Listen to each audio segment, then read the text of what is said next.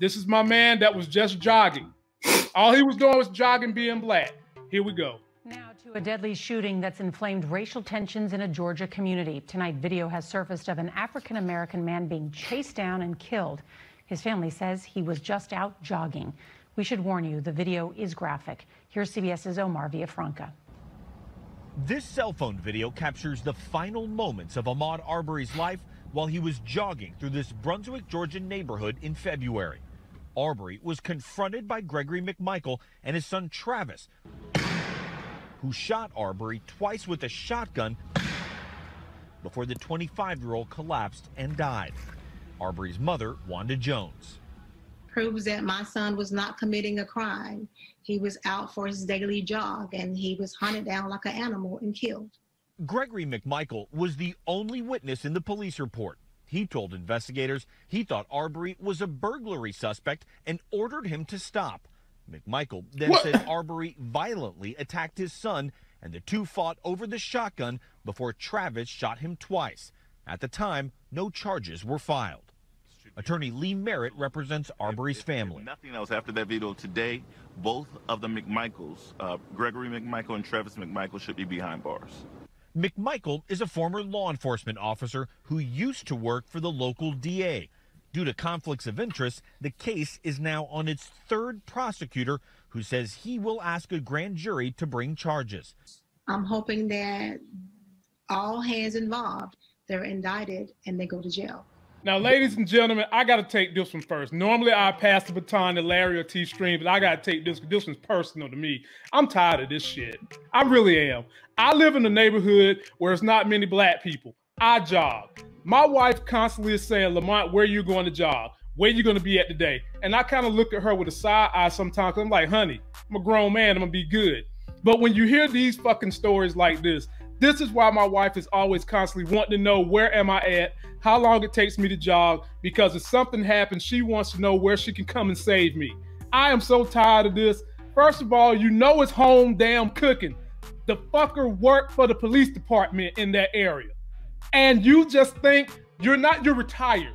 And you think it's okay to go chasing a black dude just because he fits the description of a burglary? Where have we heard that story from, ladies and gentlemen? Oh, Trayvon Martin. And then you find him, and then you shoot him dead. And this happened in February. No sense. We need justice, because I guarantee you, if the roles was reversed, we'd be under the bus. And Larry, I'm gonna give it to you.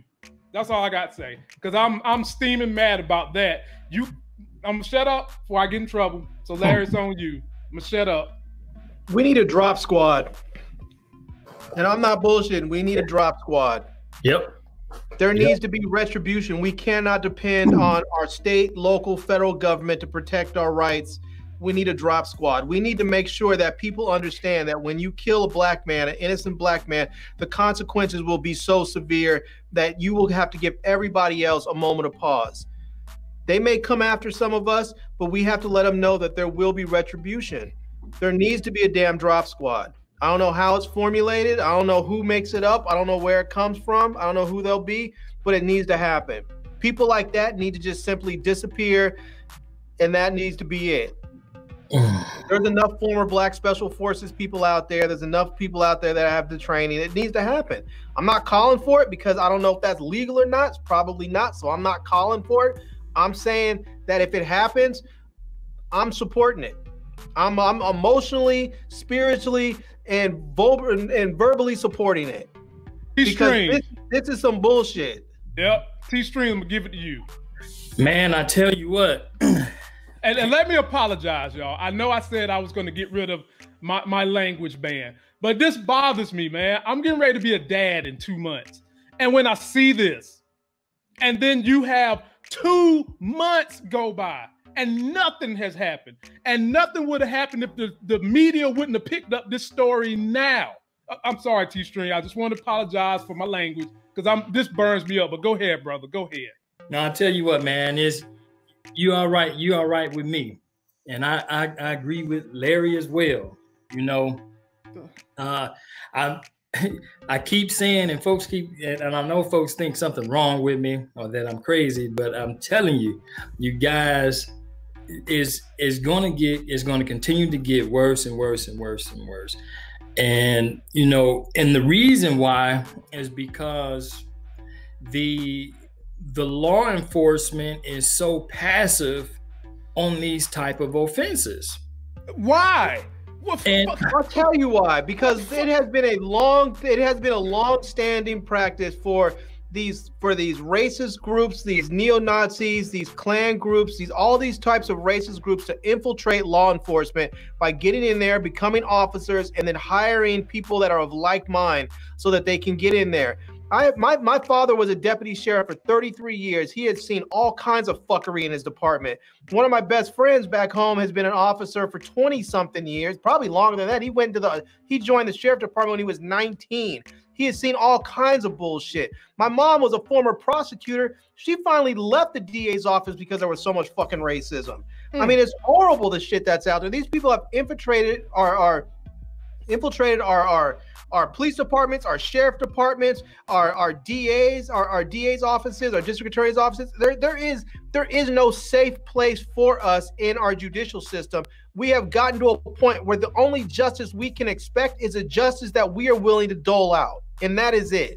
T-Stream, my bad, man. I'm bothered by this. It's cool, man. I'm telling you, this is like this is one of those recurring themes that you always see time and time again.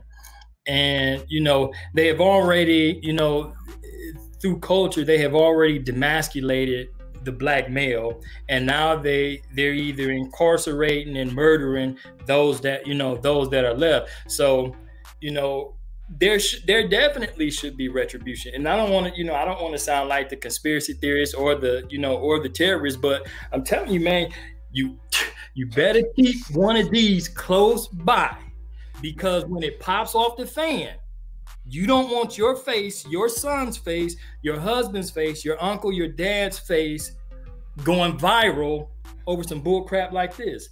Yeah, man. It's crazy. So to anybody, is dangerous out here. Is to the point where if the American dream is to do well for yourself. They look like they was in a nice, middle class neighborhood, so I mean, is that the recompense that you get for living your American dream? You want to get up and take a jog around the neighborhood, but then you got to worry about, Bob and Billy Joe, busting at you and stuff like that. And then, it's these times. So, don't look at me like I'm crazy, but trust me when I tell you that when the shit hits the fan, everybody had to be prepared. And it's probably, we have to be responsible and we have to accept consequences and stuff like that. But if we do not stand for ourselves, the government not going to do it, the white man not going to do it, the Chinese man not going to do it, or any powers that be is not going to look out for your best interest.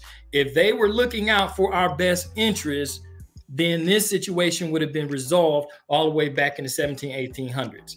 But it doesn't. They do not look out for our best interest, and so we have to come to we have to come to our senses where we're not necessarily like fighting each other, and learn how to use that energy to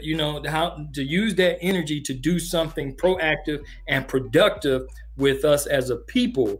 We're currently a minority, and we are like systematically picked on as the minority. And what can you really do? A lot of people say, well, you can call the authorities. We have to always do what's right, and that's fine and dandy to a certain extent. I am one that believe in rules and regulations, laws. I believe that they're here for a reason. But what I don't believe in is that there is an exemption when it comes to the murdering of people that look like you and I. Okay, so if there's an exemption in the laws, then there needs to be a fix. And if that fix has to come by, you know, if that fix has to come by us rising up, then so be it, you know. But you guys, you know, we spend a lot of time saying, you know, it can't be me, it can't be me, it won't be me. But the truth of the matter is that the way the law of averages work, it very well likely could be you. And Larry, I'm about to give this to you, but first, I'm about to stereotype, because they do it to us, and damn it, on a day like this, we get to stereotype however the hell we want to. Look at Boss Hogg and Little Roscoe Pete Coltrane. Is that not the face of what we think of when we think of Southern redneck hating black people? Is that not, they look like racist pieces of shits, and they are. They went out there and they filmed a snuff film. That's what they did. They went out, they hunted that man down, and they filmed a snuff film. And I hope that they pay for it dearly. If the justice system won't take care of them, I hope somebody else will. Somebody's got to do something. I'm going to get us to the next subject, which might make our blood boil even more. But to summarize this situation, thank God for media.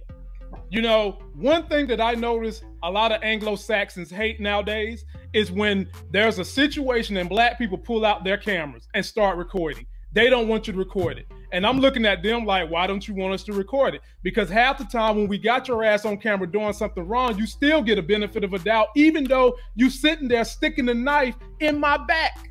You still get to try. White people can murder black people on camera like we just saw and not face any sort of consequences. So I mean, let's just be real. We can pull out our cameras and it'll cause some outrage on social media. But are these guys going to face any consequences? Probably not. Let's be real. They're in Georgia. One of them is a former cop. They're not doing jack shit to him. Or they would have been done something before all this surfaced. This is an example of what we're talking about. Now, let me get you guys to the next story. Post your comments down below about that one. Now, anybody who doubts whether or not this is the case, when we say if this was a black person, the things would be totally different. Think about this.